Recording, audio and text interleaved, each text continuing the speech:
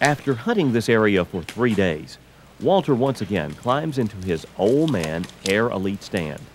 With a lot of big buck sign around the area and seeing several does each day he's hunted, Walter's confident he's in the right spot.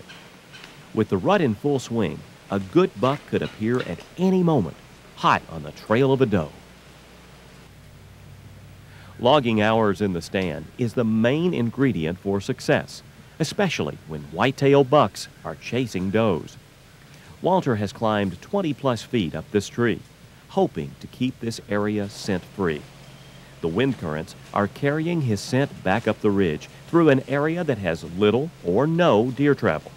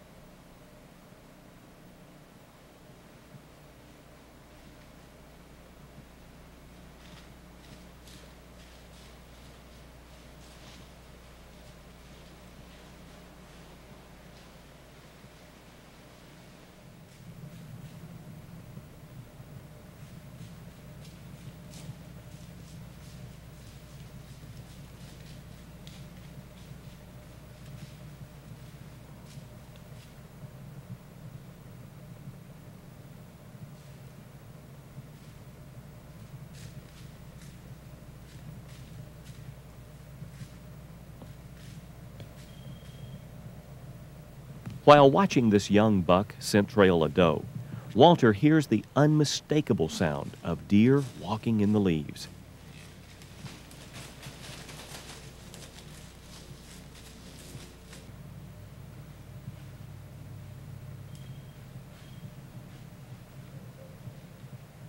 It's a huge buck following a doe. Now, this can test your nerves.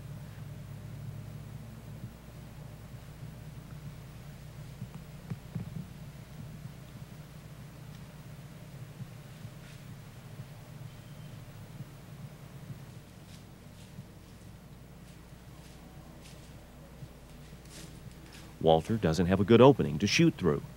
He'll have to wait, hoping for a better opportunity.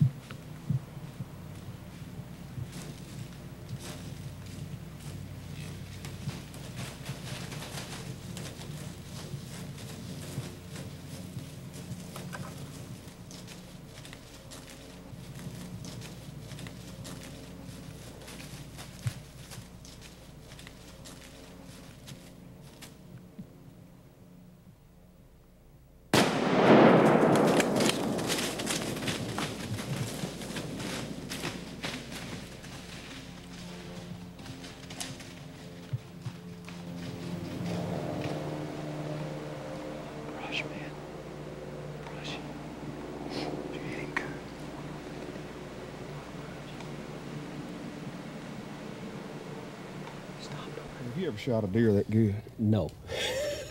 Not till now. You know, I'm proud of him. An animal like this, he doesn't move until a rut kicks in. You don't see him in the daylight hours hardly at all, and when those does come in estrus, that's when he's at his most vulnerable, and we were lucky enough to take advantage of that. Well, we did it. We did our homework. We scouted. We found some rubs as big as our thighs, some big scrapes.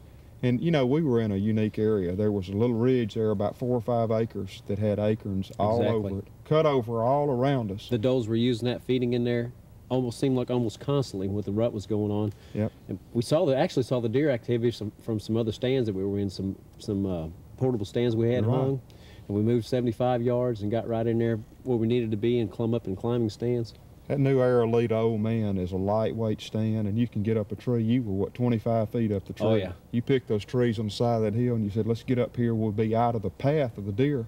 And deer were coming and going all around us, and you know, the bucks could come in there and run them. And we ended up in his path, though, didn't we? Just about. Man, I tell you what, I thought you were going to let him hook the tree before you finally shot. It was getting a little tense in there. Well, boy, that's a great hunt, and that is one super animal. I'm very, very happy. Let's join our team for an ultimate whitetail hunting tip.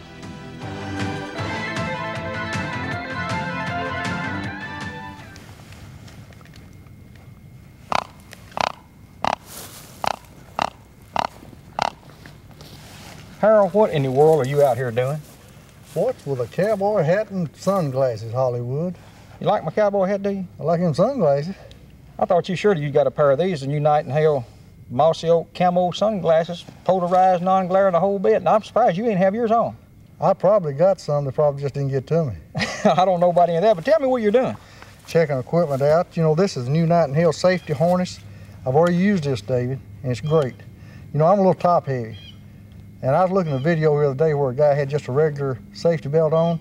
First thing went down was his head. He bobbed. He bobbed, and I don't want bobbed. And, you know, it held him all right, but my gosh, he might have died before he got straight up. Well, tell me, what's did your string clear it? Now, that's what I'm interested in. That's what I was out here putting these clothes on. It's a little cool today, and I was just seeing if everything fit in my deer call. Whoa, whoa, whoa, whoa, what's your holder here? Now, let me see that. Let me see how that thing works. That's a new deer call holder. I just seen if it was adjusted right, and it was. You know, that's pretty slick. I guess when that old buck gets up there and you're full drawn, you can maneuver him or stop it. That's what I want to do, is stop him when he walks by there. I tell you what, it sacks me to shoot a deer walking. Well, I'm going to tell you that I want to know a little bit more about that deer call, and let's talk a little bit more about it. Let me take this off and show you. You know, this is a new rut and buck call, and buck and rut that we came out with this year, and I tell you what, David, we've got some of the best video I've ever looked at in my life. And you know and I know a deer makes a clicking sound.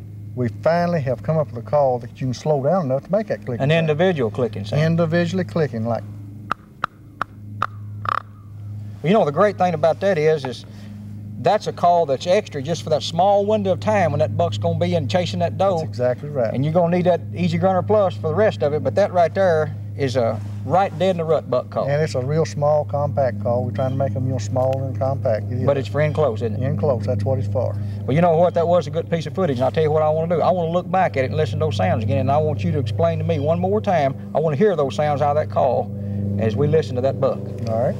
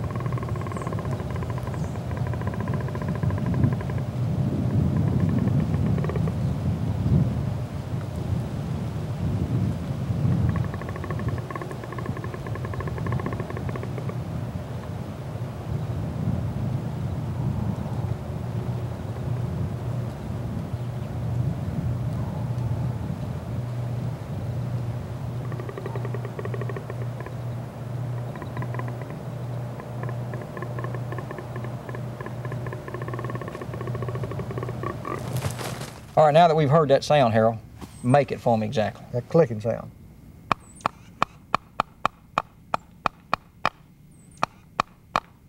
Oh, that's it exactly. And what you're saying in there is tuk, tuk, tuk, tuk, tuk, tuk, the T sound. That's right, exactly what I'm doing. Well, what other kind of little gadgets you got on you out here? Man, you got an arm holder, and you got a call, and you got a harness, and what all you got? I've got a new accessory right here, David, that to me is the best thing since sliced bread come out. It's called a wind floater. How many times you take a little powder bottle out and you puff it, and you see it go out just a little piece, and anticipate and it'll be gone. Your little string on your bow, after you've done that, you see which way the wind's blowing. But this, you can put it up in the air like that right there, let it loose, and watch it float right out. It'll tell you exactly where your wind current and wind directions is. Well, and let me tell you something else to do. It'll change in a matter of 5 to 10 minutes some days. Well, I can see where elk hunting, that would be fantastic. What about white-tailed deer? Even more What so. about coyote? Oh, yes, my lands. I'll tell you what, I like that. That's a great idea, but I really like that deer call. Yeah, how about trading me something for it? Well, I would trade that for a pair of sunglasses. You liked my sunglasses, didn't you? I really did. Well, I'll tell you what, Harold, I'll trade that right there for you. Them was probably mine to begin with. Friend like you, who needs enemy? Got you again, didn't I, bud? It's an awesome sight when a good whitetail appears coming straight to your tree stand. This buck is coming to a big red oak tree. He's probably frequented this spot several times.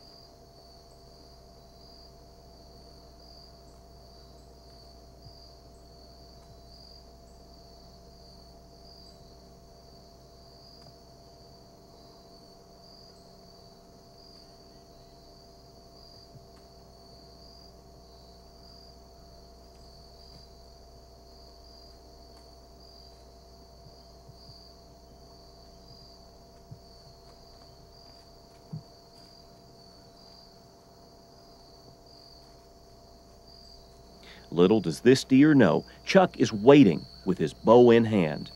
Odds are this buck will be table fare for the Jones family.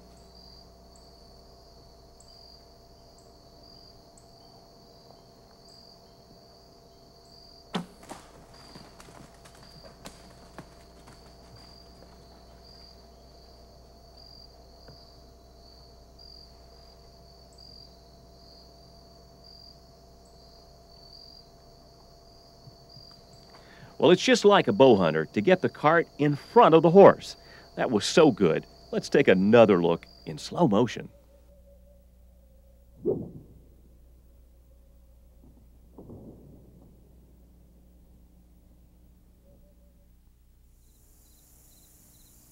Our good friend Jim McConaughey, a pro staff member from Louisiana, is an avid whitetail bow hunter.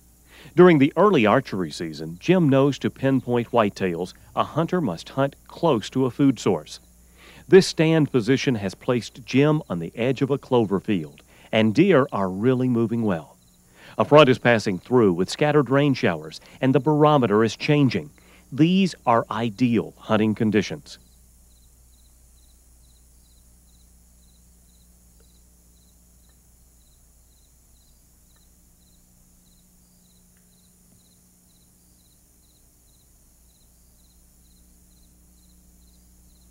Several does have entered the field. Jim must stay still and remain undetected. His odds for seeing a nice buck should increase later this evening.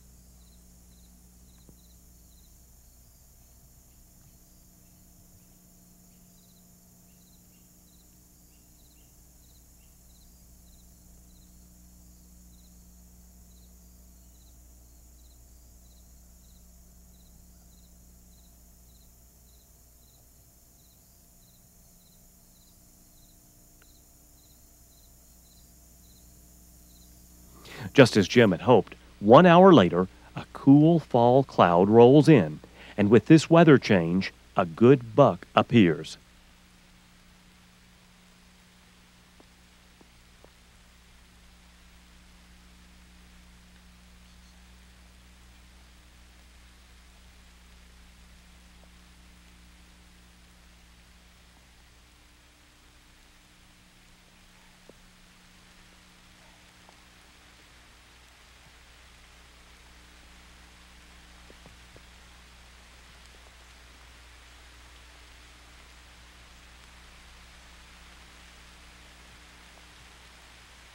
The wind is in this hunter's favor as the deer slowly feeds within range.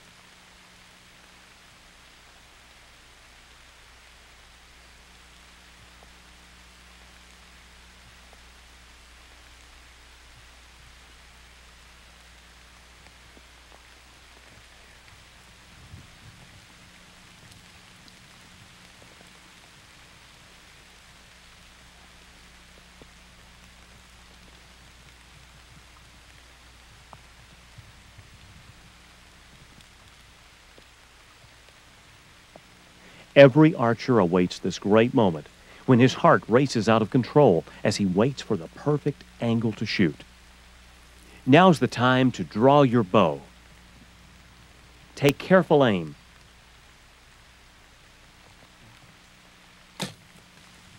Well, sorry, Jim.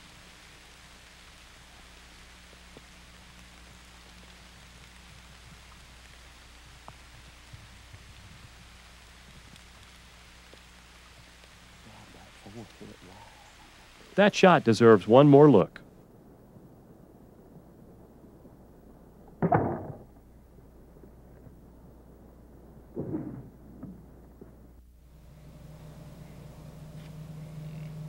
You know, there's not much better than the awesome sight of a big whitetail buck during the rut. Those big dark antlers, a 200-pound animal with a huge swollen neck, is enough to intimidate any deer hunter, even a seasoned veteran. Our hunting buddy Bob Robb is a hunter who has taken every species of big game and many in the Pope and Young trophy class. As a matter of fact, Bob has even downed a couple of record-class grizzly bears with a bow. Bob is one of those guys who knows his equipment. His bow is fine-tuned, and with the help of a laser rangefinder, Bob's effective range reaches out close to 60 yards. Odds are, if a big bruiser came too close, he'll be another trophy under Mr. Robb's belt.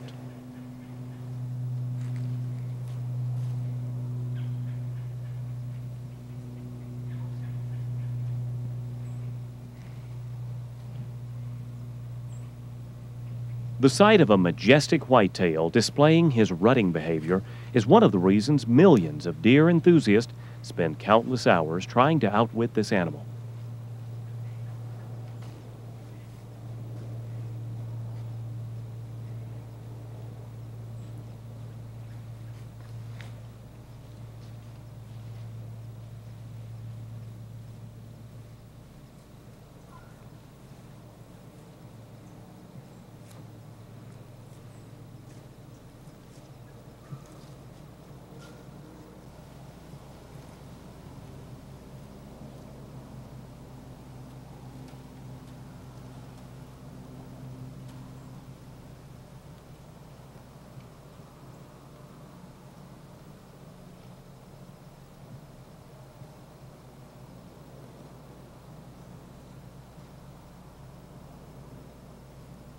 The moment of truth finally arrives when this big 9-point steps inside of 30 yards.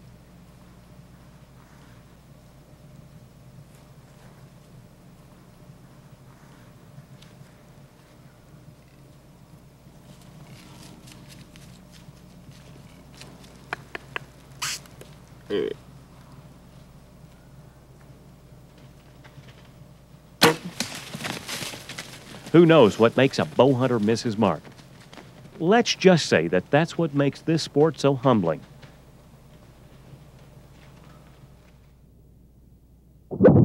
A closer look shows Bob's arrow passing cleanly over the deer's back. Tough luck, Bob.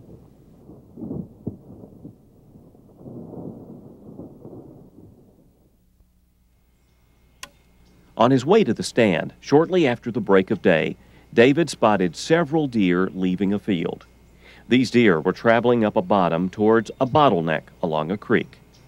Well, Mr. Hale made a big circle and used the creek to sneak to the edge of the field. Talk about a well-executed plan.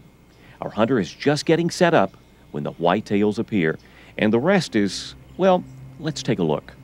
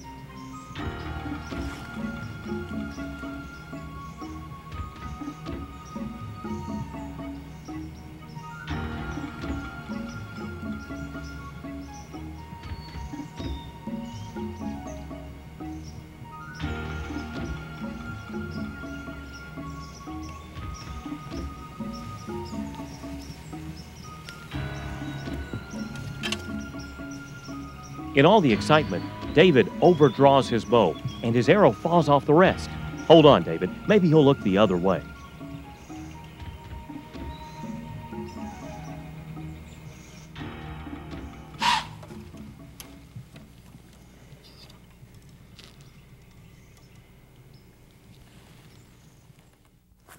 David, we need to finish this video up. Where's Harold? Where'd he go? Listen, he's right up there in that outhouse, and what I want you to do is you take that corn cob there and knock the rest of that corn off.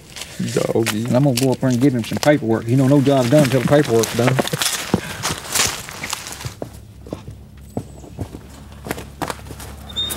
Hey, where y'all come from, boys? Hey, Harold, we've always been told that the job was never complete until the paperwork was done, and Chuck and I brought you some paper. Let me tell y'all boys something. Y'all way behind on this. This guy had every I dotted and T crossed. He had a bucket full in there. He had a y'all bucket take full that and in there. save him for yourself. Thank you. Harold, looks to me like that old outhouse right there has a dual purpose. It might make a pretty good tree stand, mightn't it? Yeah, looks, is it airtight, Harold? No, she's pretty windy, I can tell you, boys. I'm gonna tell you something. The guy that owned this outhouse had to be superstitious. He had 2 horseshoes on. I want you to look at that. You know what they always told me about superstition? It's bad luck to be superstitious. What about me? Well, anyway, you know, I was thinking back, speaking of the outhouse and a tree stand, we had a great year this year in deer hunting, and when I look back on it, there's a lot of good things happening. We captured you guys missing. You guys missing, Harold and I have ordered you some arrows about, what, 2 inches long? At least 2 inches long. Oh, you have? That's pretty thoughtful of you, but I'm ahead of you. I done cut my bow back by 3 inches. Well, you need to do something, I can tell you that. You know, talking about arrows, I was riding old Chuck over there and looked on the seat, and there was a toothbrush. And it had dirt all over the end. And he always check his broadheads to come in and see if there's any dirt on them. I noticed there wasn't much dirt on them at the end of the season. Jones, you been cleaning your broadheads? No, that's my little girl's toothbrush. Now he's been holding out on us, hasn't he? Well, guys, you know what? There was a lot of good things that came out of this year's videos, other than the clowns that you were missing. We captured on a piece of footage of that old buck out there grunting and made a deer call out of it. And I think that's going to revolutionize deer calling to some extent. Y'all have nailed that sound. That is going to be one unbelievable deer call. You know what was impressive about that whole hunt, too, besides the sound? I was really impressed with that. But old Walter didn't shoot the deer. You held him down to where he didn't shoot it. That's a bad case of buck fever he had, wasn't it? Well, you know, guys, we may be at the end of this video, but I'm thinking about the beginning of another one. We've actually started our 5th series of the ultimate spring turkey, and I'm really looking forward to it. What's coming up on this one? Well, you know, we're going to do basically the same stuff, but going to hunt with pro staffers that we hadn't hunted with, cover a bunch of states, and what's exciting, we've got some hunts with kids coming up this year. We have got some hunts with some kids and Jakes, and I'm going to tell you something. I'm excited about wanting to go with them, because I'd rather hunt with them, I'll be honest with you, than anybody. I mean, I love to hunt with these kids. Well, that's our future, and we need to realize that. Well, I'll tell you what, Chuck, I'm going to leave the capturing of the hits up to you, the misses up to Chuck Harold, and we're going to let him introduce the kids to the old lucky outhouse. What do you think about that? Sounds like, do you think I ought to put a corn cob in there? I imagine there's already a bucket full in there, according to Harold. Folks, on behalf of Harold Knight, Chuck Jones, I'm David Hale. We appreciate your support on our videos. See you next time on a brand new Ultimate Series. Here are some of the fine outfitters the Knight and Hale team recommend for quality whitetail hunting.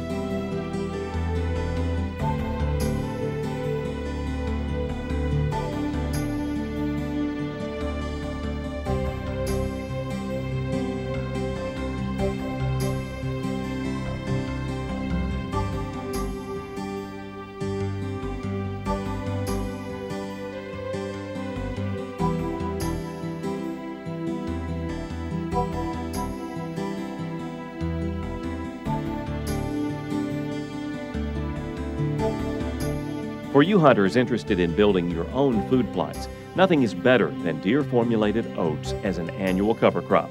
These oats are loaded with protein, and their tenderness as a winter crop makes it Knight & Hale's favorite choice. Contact John Butler at Arkansas County Seed Company, P.O. Box 43, Stuttgart, Arkansas, or call 501-673-2706. For a perennial food source, Knight & Hale recommends an Australian prairie grass called matua. With protein reaching 33%, nothing attracts deer better than matua. Contact Danny Io of Barenberg, USA, 8855 Playseed Road, Maurice, Louisiana, 70555, or call 318-983-0988, or check with your local co-op for matua grass.